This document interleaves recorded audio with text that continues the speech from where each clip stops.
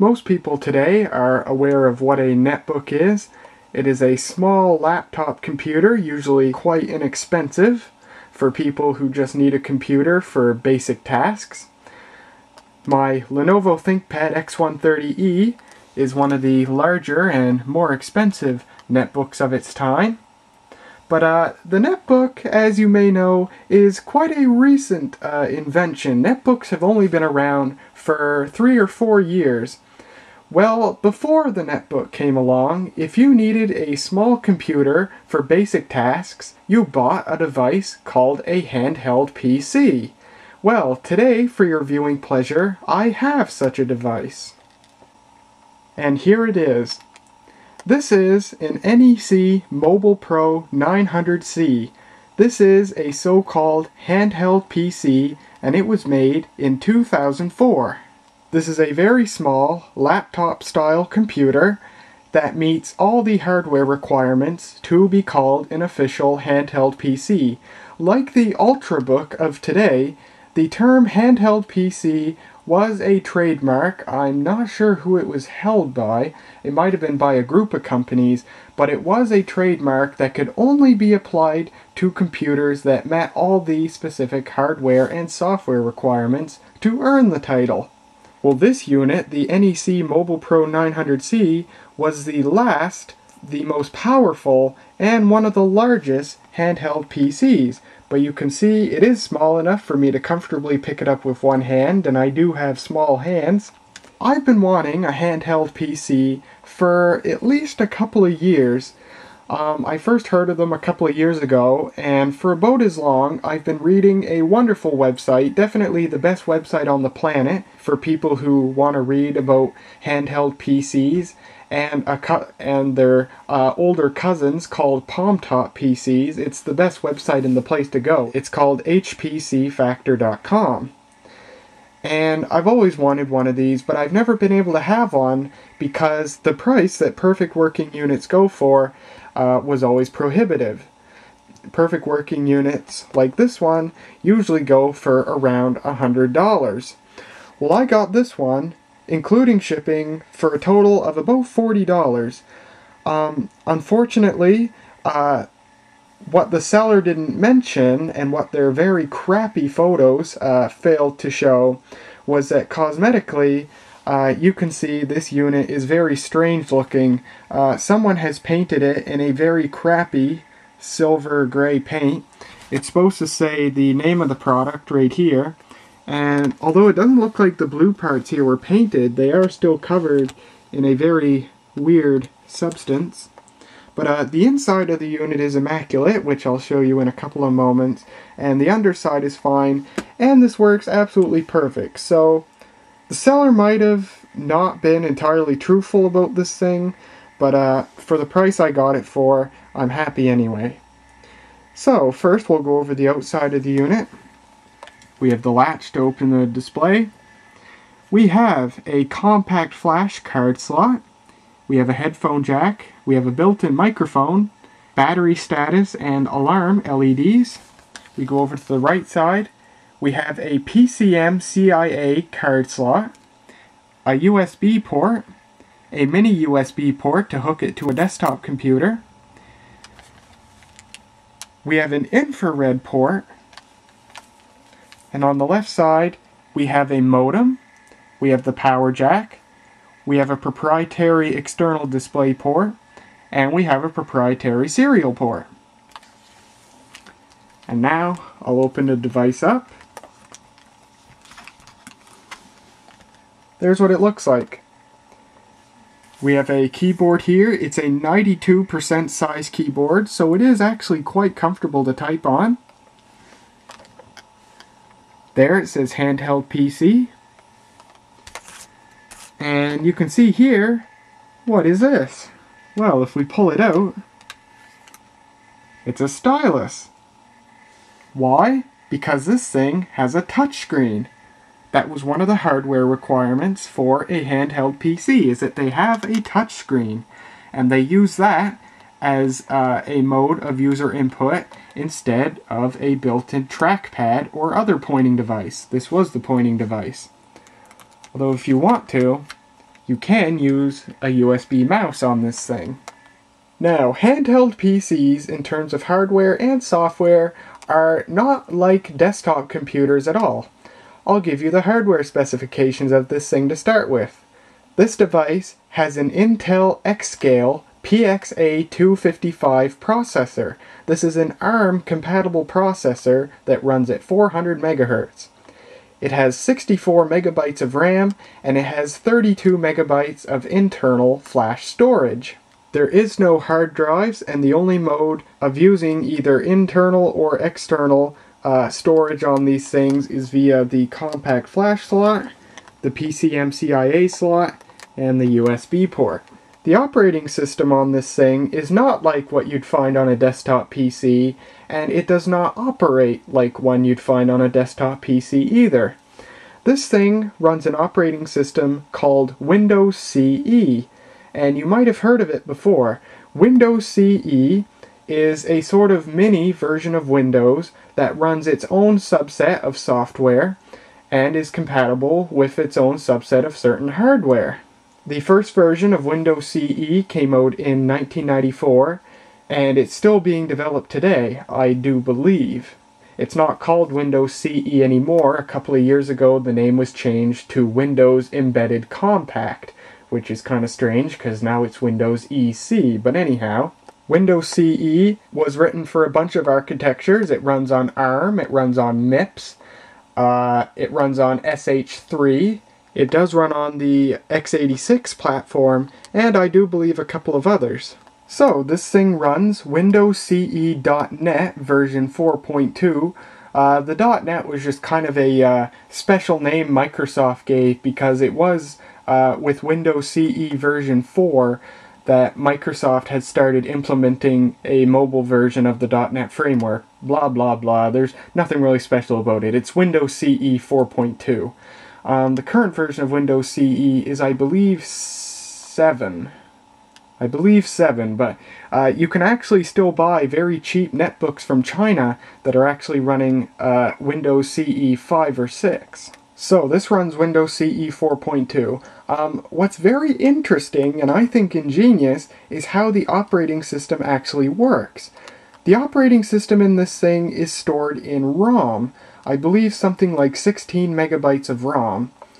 And when you boot up the device for the very first time ever, the operating system loads itself out of ROM and into RAM. I'm talking the entire operating system copies itself from ROM into RAM. It's less than 16 megabytes, the entire operating system, and it loads itself completely into RAM, and from that point on, it never accesses ROM again. From that point on, the device completely and always resides in random access memory.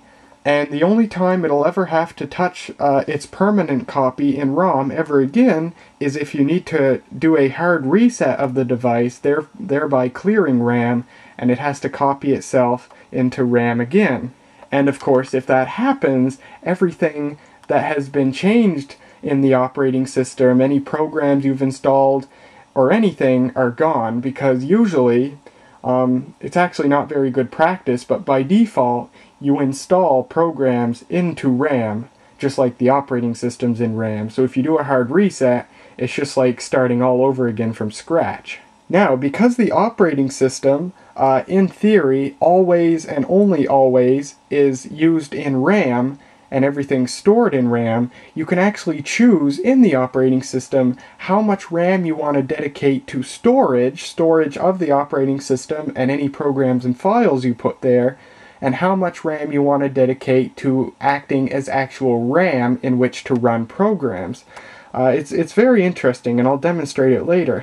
So yes, this thing has 64 megabytes of RAM, and the entire operating system lives in it. So what I want to do before I boot this thing up, I just want to show you the underside.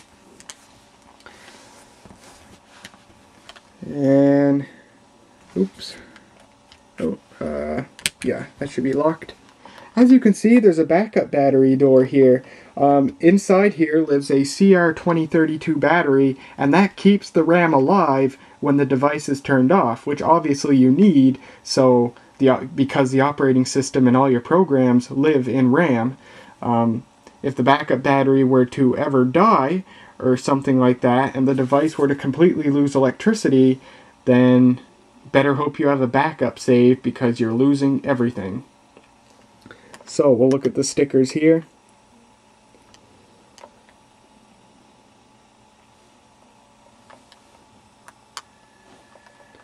There's a speaker. There's a reset button. That's to do a soft reset, which isn't like a hard reset. With a soft reset, the RAM is still intact, so you don't lose anything. You have to do a soft reset once in a while in case the device freezes up. So, what I've done is I took the main battery out. This is the main battery, which has also been nicely painted. I took the main battery out and the backup battery out, so the device is completely clean now. When I turn it on, it's going to be just like turning it on for the first time. I do have a backup saved on the Desk Pro that I'll load back onto this thing so you can see the programs and other stuff I've done with this. But for now, let's turn it on for theoretically the very first time. So now, there's the startup screen. The device is currently loading the operating system from ROM into RAM.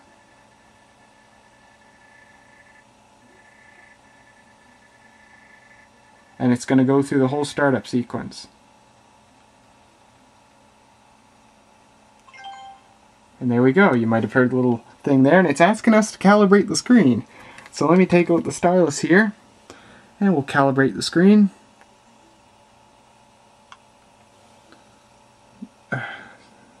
Better to do with when you have both hands, so one can hold on the device.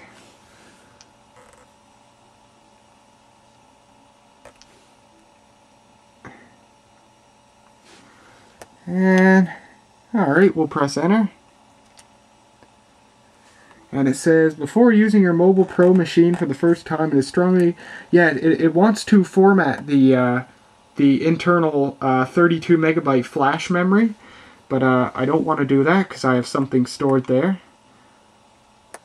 Proceed with setup, no. And there we go. So we're here. Now, before I get into other stuff, I just want to mention handheld PCs. The first handheld PCs were introduced in 1996, and of course this machine was the very last of them, manufactured from 2003 to 2005, and this one was made in 2004. If you haven't figured it out by now, handheld PCs are related to the much more popular and much more successful pocket PCs. Handheld PCs are in the form factor of a laptop and they have a physical keyboard. Pocket PCs are in the form of a PDA and they usually don't have a physical keyboard. Pocket PCs are devices such as the Compaq iPac and the Dell Axim, and they run the same software. They also run Windows CE just like handheld PCs, and in the end they proved more popular, and Pocket PCs continue to be developed in terms of hardware and software improvements, and handheld PCs just kind of died out. Which is unfortunate, because I think in terms of actual utility use, handheld PCs are much more useful. They have a physical keyboard, very much better for typing stuff. With a Pocket PC, you'd have to buy an outboard keyboard that you'd hook up to it. Handheld PCs and Pocket PCs, while they run the same underlying operating system, Windows CE, they run different flavors of Windows CE. All the early handheld PCs, not this one, but pretty much every handheld PC that preceded this one, ran a special flavor of Windows CE called Handheld PC, the last version being Handheld PC 2000. Pocket PCs, they ran their own flavor of Windows CE called Pocket PC, and the last version of that was, I believe, Pocket PC 2002. The Pocket PC flavor of Windows CE was succeeded by Windows Mobile, and of course Windows Mobile was succeeded by Windows Phone. So obviously Pocket PCs had a much larger impact in the world of Windows CE than handheld PCs did. I guess it went to sleep. Yep. Without a doubt, the most popular handheld PCs ever made were the ones made by Hewlett-Packard called the Jornada. And if you search handheld PC, you're going to find either HP Jornadas or NEC MobilePros. The NEC MobilePro line was the second most popular handheld PCs. And they were also the largest. I believe all of the NEC MobilePro handheld PCs were large like this one, making it possible to have a nearly full-size keyboard that was very easy to type on. The HP Jornadas, they are much smaller, and as such they have a smaller keyboard, something like 3/4 of full size, and so they're not really that good for touch typing on. But their small size does make them quite attractive. The MobilePro is also much more powerful than the Jornadas. This is the quintessential MobilePro. When you search NEC MobilePro, the 900C is going to be the unit you hear of most, and it of course has a 400 MHz Intel X-Scale processor. The quintessential Jornada, the Jornada 720, it has a 200 MHz, I want to say a 200 MHz MIPS processor. No, the Jornada 720 has a 206 MHz Intel SA1110 or something like that, and it runs at 200 MHz. The Jornada also lacks a USB port and a couple other features that this thing has. But the Jornada 720 is voted out the most popular handheld PCs. The MobilePro 900 and its brother, this unit, the 900C, they are the second most popular. The 900 and the 900C are exactly the same unit. This is the 900C. The only difference is the software and ROM. The 900 runs Handheld PC 2000, which is based on Windows CE 3.0, and this unit, the 900C, has Windows CE 4.2.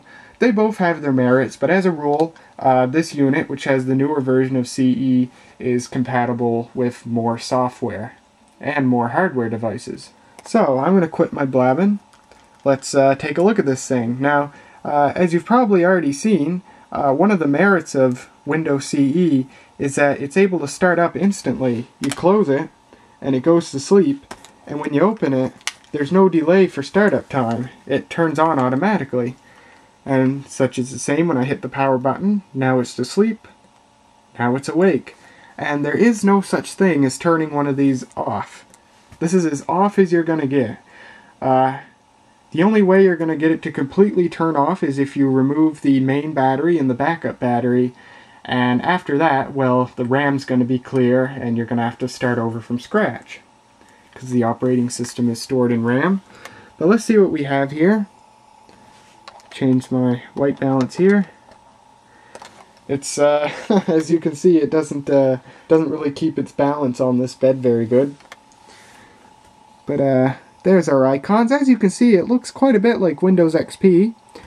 It does have Internet Explorer. It's a mobile version of Internet Explorer 6, so it doesn't work that well anymore. But there's a mobile version of Outlook, Excel Viewer, a picture viewer, Windows Media Player 9, WordPad. It can connect to a desktop computer, PowerPoint viewer, a PDF viewer, and Word viewer. And of course, these are all mobile versions of their respective desktop counterparts. Wow, it's a really quick timeout there. Annoys me.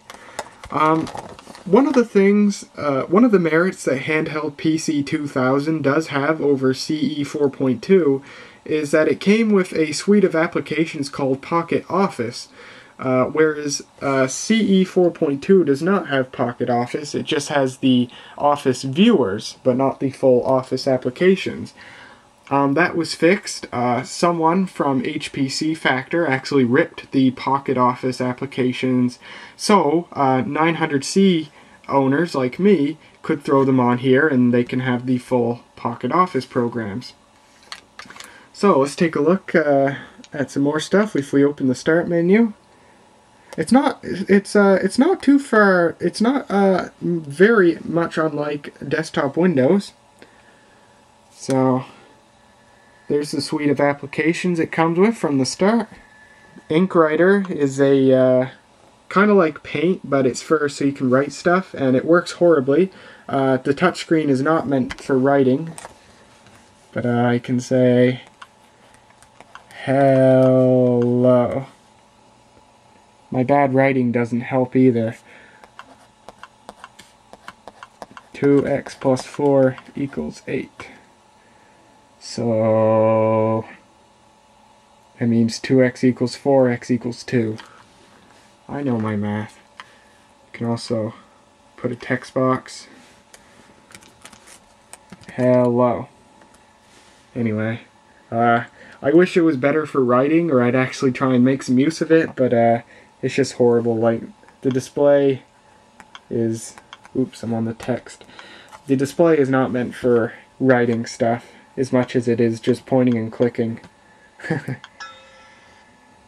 Do you want to save? God, no. Alright. This is hard to do on a video because this thing keeps tipping over. I'll be right back. Okay, it shouldn't flip over so much now. So let's go into Programs, and we do have a command prompt, but it's not like DOS though. At least I don't believe it works much like DOS. If we try a command here, cannot execute. I believe directory works though. Yeah, here's a directory of the contents. And look at some more. Explorer, Media Player, WordPad. I'll show you what WordPad looks like. Like I said, they're scaled down versions of their desktop counterparts. I'm going to increase the contrast a bit. There's buttons here to increase the contrast. We can go way up or way down. Yeah, that should be good. There's also brightness controls, like that. And we can type. There, I can type my name. But it might seem like these aren't very useful, but in reality, there's a ton of software people have written for these things, including today with the open source movement. There are people writing open source software for these things. These things have a huge suite of software for them. We have Solitaire, which I have played a game on and won before. It works quite well. You just drag the cards around. By the way, I should have mentioned before, notice the very wide display on these things. Most handheld PCs were based on what is called HVGA, meaning half VGA. The resolution is 640 by 240 pixels. And 90% of handheld PCs were HVGA based units. There were ones based on full VGA displays.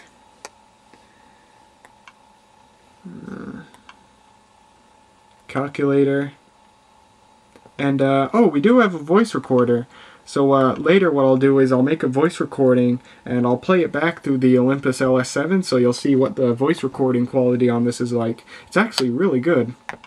Now if we go into the control panel, there it is, blah blah blah.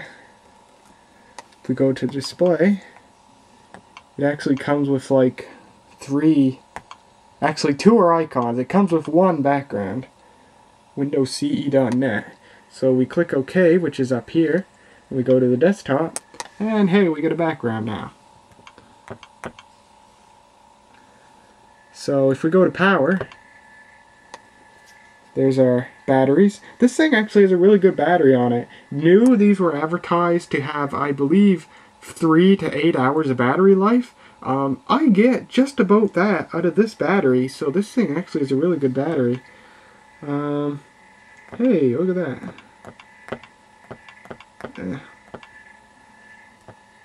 Now it won't turn off on us all the time. Our volume control. I wish they had these things in the system tray, the power and volume icons, but they don't. But there are applications you can install to get them.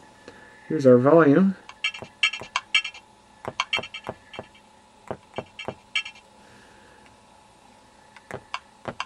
You can turn off the sounds for the screen taps. And you can put your own sounds if you want, load them on. And the system. So there's our system dialog. It says X-Scale PXA255. There's our RAM. And just to reiterate what I said before, this thing has both RAM and flash storage. 64 megabytes of RAM and 32 megabytes of flash storage. The flash storage is purely for data storage, like a hard drive, but the RAM can be used for storage or actual RAM to run programs in. And that's where we go to the memory tab, where you can allocate sections of the RAM as either storage or program memory. And as it sets by default, we have 16 megabytes allocated for storage and the rest 48 megabytes for use as RAM.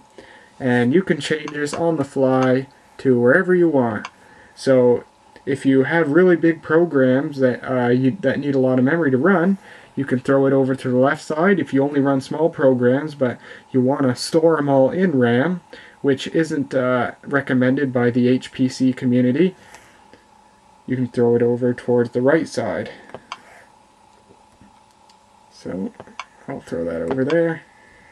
But they do recommend to allocate it all as RAM and store as much as possible on the internal storage or on a CompactFlash card. So that's it. So what I'll do now is I'll make a recording and you get to hear how the recording quality of this thing is.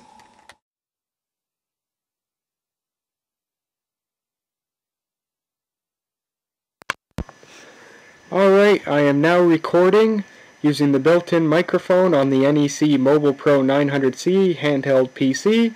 I'm recording in the highest quality, which is 22 kilohertz PCM 16-bit mono sound. I gotta keep this recording short because it's being stored in RAM.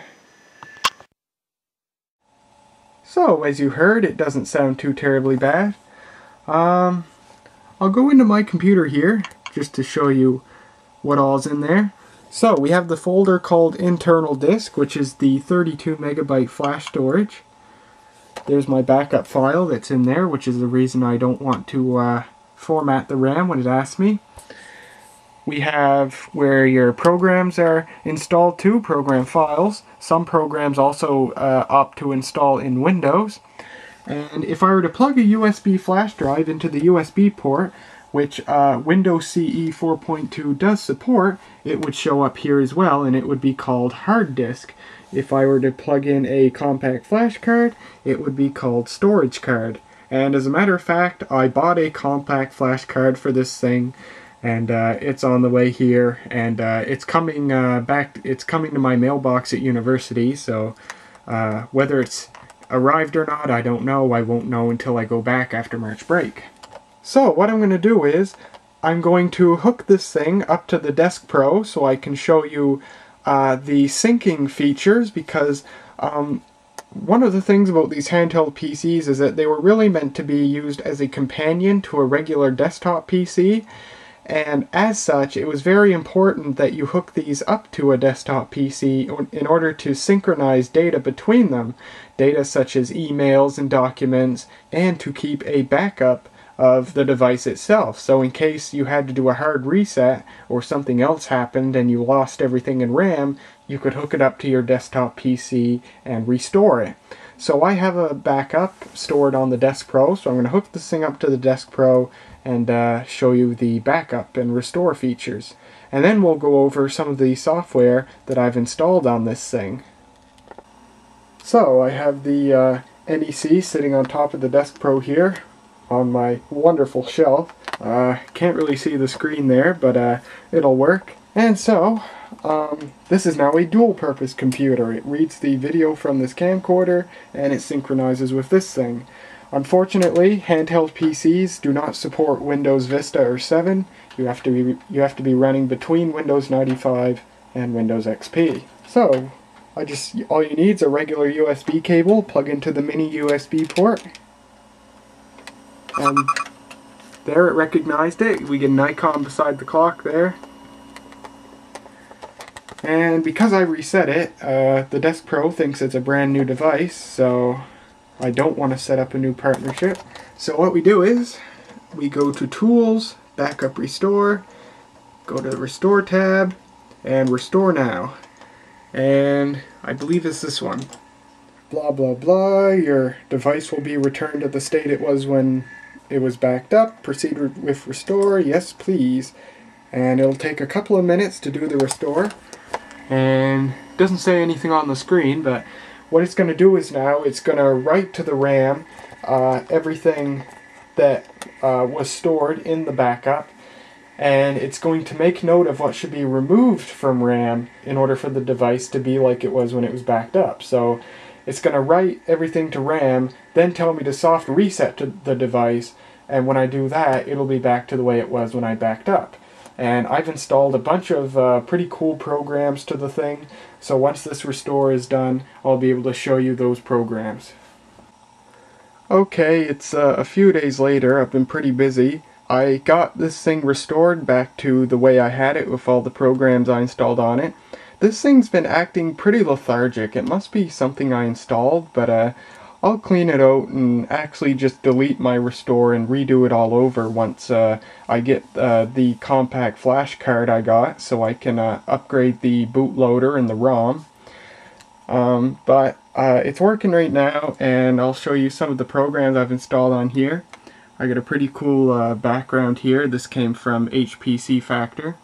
So first of all, I'll show you Microsoft Pocket Word. There it is. And it's got a few different fonts. It's got the spell checker. A separate program does the word count. And there it is. It does have the ability to display graphics, although you have to, in order to add graphics to a document, it's a pretty complicated process. It's not very straightforward. But there's that. And I'll just use the keyboard here. I'll show you Excel, Pocket Excel. There it is. It's pretty sweet. And it doesn't, I believe Handheld PC 2000 does come with full Pocket PowerPoint, but for some reason the person who ripped the applications didn't include it. They just included the PowerPoint viewer. So maybe the Pocket PowerPoint doesn't work right on CE 4.2, but there you go, and allows you to open a PowerPoint. Now I have a flash drive hooked up to the USB port. This does have full support for flash drive, very good support, and I have on this flash drive a whack of programs that were on a CD that the guy who sold me this thing included. So I have the shortcut to the flash drive right here, so we'll open it up and go here. See a little animated logo there. Go to this folder. Sometimes it takes a little bit to load. There we go. Go to games.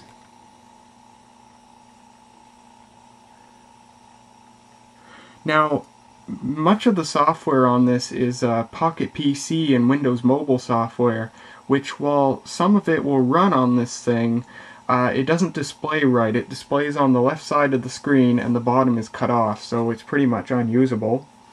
And right now it's doing something that it does quite often. It's frozen up, trying to load all the icons. So it might be a minute, but once it loads I'll open a couple of programs for you. Okay, now here's a game I think's pretty fun. It's called 5 Cross. It's like tic-tac-toe on steroids. You have this huge grid here, and I'm the X, so I'll just place an X wherever. And you win the game if you get 5 across.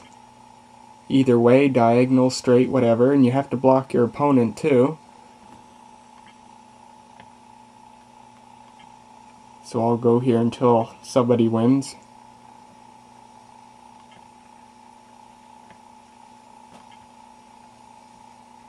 And looks like the computer's gonna win. Anyhow, it's a fun game. I've played it quite a bit, so we'll get out of that. Here's a Pocket PC version of Battleship. As you can see, the graphics are kind of screwed up. I can't see the bottom half of the opponent's playfield. There's probably some program I can install so that I can see the bottom half of Pocket PC software. And now it's not. There we go. Bubblets. That's another one that works right on the handheld PC. So we'll open a new game. And the point of this one is you gotta, any two or more bubbles that are directly adjacent to each other, you can tap on them to delete them, and that makes the rest of them on the left shift over. And basically the object is to get rid of as many bubbles as possible.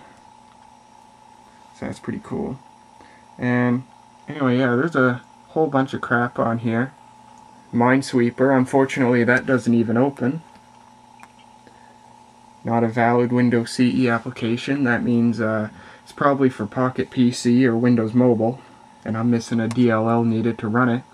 The custom ROM that someone made for these things includes all the DLLs you need to run Pocket PC and Windows Mobile software, so that's really great. So once I get back to university, where hopefully my CompactFlash card is in my mailbox there, I'll be able to upgrade to that custom ROM, and that'll make things a lot better. So, what I think I'll do now, I forget if I mentioned before, but the seller of this thing also included a PCMCIA wireless card, so I can actually get on the internet on this thing. The wireless card is only compatible with 802.11b, but our network here, our network's a G network, so it's directly backwards compatible with B. So at least here at home, I can use this thing on the internet. So I'll grab the card and show you that right now. So here's the card. It's a Linksys WPC11 version 3, and it's an 802.11 card from, I believe, the late 1990s, and it works well. And because this is not a card bus card, this is only a 16-bit PCMCIA card, since this thing's not compatible with card bus.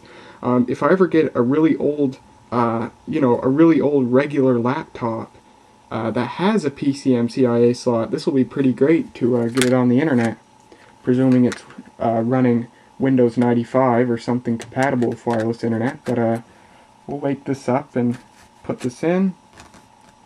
There we go. And you get this warning because I'm running on the batteries, no matter. And you can see the card is alive. We got our network icon there. That should change in a minute or so. There we go. And we're on the network. Now I'll open up Internet Explorer. It's a mobile version of Internet Explorer 6, and it really doesn't do jack crap on the internet at all. I can go to a really basic website for handheld PCs. It's called hpcmonix.net, and it's a text-only website. All that's in it is text, so it should load right up. Internet Explorer is very slow. I have another web browser installed that works so well that you can actually browse the modern internet with it with no problem at all. So I'll just prove that Internet Explorer somewhat works, but then we'll switch to that other web browser. Well, 2 minutes later it decided to load, and I get this box, which I don't get why Microsoft didn't correct this. Look at this, the bottom of the box is cut off. And this is a handheld PC program, so I don't know why Microsoft just overlooked this problem here, but I do know if I press tab 2 times and then press enter, it gets rid of it. And hey, here's the website. So we can go down. All it is text. This site has a lot of great software and the custom ROM for handheld PCs, especially the NEC MobilePro 900 series. And yeah, it works barely. This web browser doesn't even load Google. And I've never seen a web browser that couldn't load Google. The 16-bit version of Internet Explorer 5.5, I believe it's 5.5, that runs on Windows 3.1, even that will load Google, but this won't. So we'll get out of that, because it sucks. And we'll open a much better web browser once my desktop loads here. And it is right here. And it's Opera Mini 5. This is the last version to run on handheld PCs. It was released in 2010. It has a bug where the taskbar is completely unusable, and it covers up the buttons on the bottom of the browser, but I can still barely press them and bring it up. And this web browser works absolutely amazing. For example, I'll go to youtube.com/the-maritime-man, enter. There we go.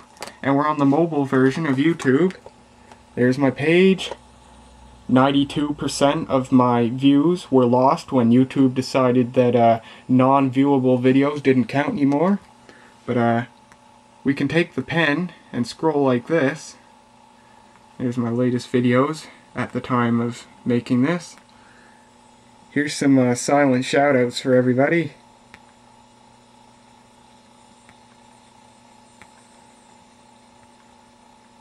And we can also just use the arrow keys and go down. And the desktop version also works. We'll click desktop. And I'm going to change my white balance. And there's the desktop version of the page, which seems to more or less render somewhat correctly. This does support Adobe Flash, although only up to version 7, back when it was Macromedia Flash. And yeah, we can scroll side to side here. Now here's where you can see the DSTN display at its finest. It takes so long for the pixels to change color, so you get a lot of ghosting. It makes watching videos kind of weird to do on this thing. Hey, look at that! I hit 1,400 subscribers even. Cool. I almost forgot. This little guy down here, this little microchip, that's another program I installed. You can actually overclock these things. The stock speed's 400 megahertz. I can bump it up to 472. And now we're running at 472 megahertz, where things do run quite a bit faster. Now I'll close that. The desktop refreshes faster. Now likewise, I can underclock it, as you may have seen, all the way down to 100 megahertz. When that happens, things slow to a crawl. Watch the USB drive open.